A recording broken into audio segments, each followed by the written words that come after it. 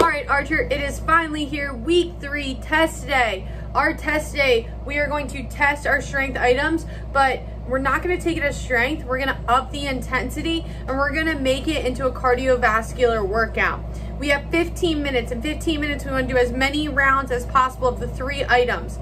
5 of our hand release push-ups, 10 sit-ups, and 15 air squats. Now going through this, those hand release push-ups should be able to be done unbroken.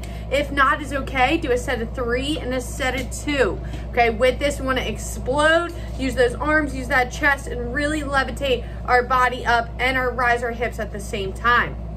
Those sit-ups, guys, we want to make sure we use our arms to throw our bodies up. We want to make sure we fully close the hip at the top. So we want to close the hip. By closing the hip, good things you can see is you're touching your toes, not just the side of your foot, and your chest is up by your knees. Lastly, 15 air squats. Make sure to kind of have a target to hit at soccer or basketball to make sure we're all getting low and we're all standing up all the way.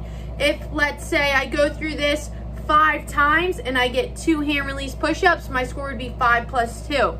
Okay, we want to up the intensity. Now that we're on week 3 of these movements, we should have them down pretty packed. Good luck, guys. Next week is our last week of this 4-week cycle. After this, we start a brand new cycle of different strength items and things like that. Good luck, enjoy, and enjoy your weekend.